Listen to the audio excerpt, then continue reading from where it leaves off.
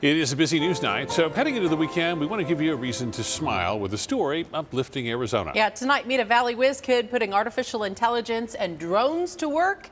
Cameron Pullum shares her story.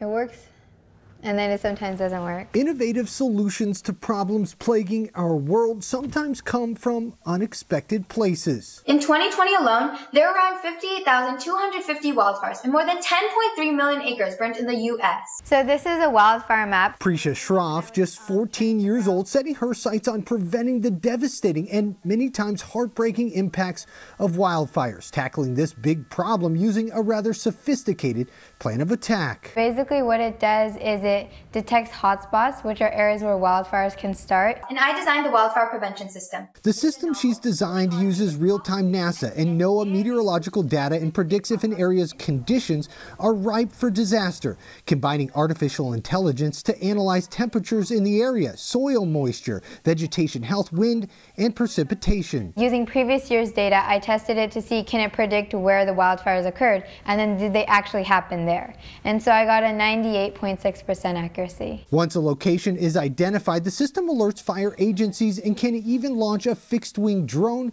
to dump flame retardant. The impressive results not only getting her recognition from Chandler Fire, now interested in implementing her system, but earning her way to the Broadcom Masters National Science Competition Top 30. I'm looking into getting a patent for the idea, and then I'm also looking into working with the ASU lab to create the drone deployment system. She's always been this motivated kid who wants to go change the world. Her family says it's been an inspiration to watch her mind work. I have no idea how she even got to where she did with the coding part of her project. But it hasn't come without its doubters. Seeking advice from teachers prior to starting the project, Prisha got a surprising response. Some of them said it's too hard, you can't do it.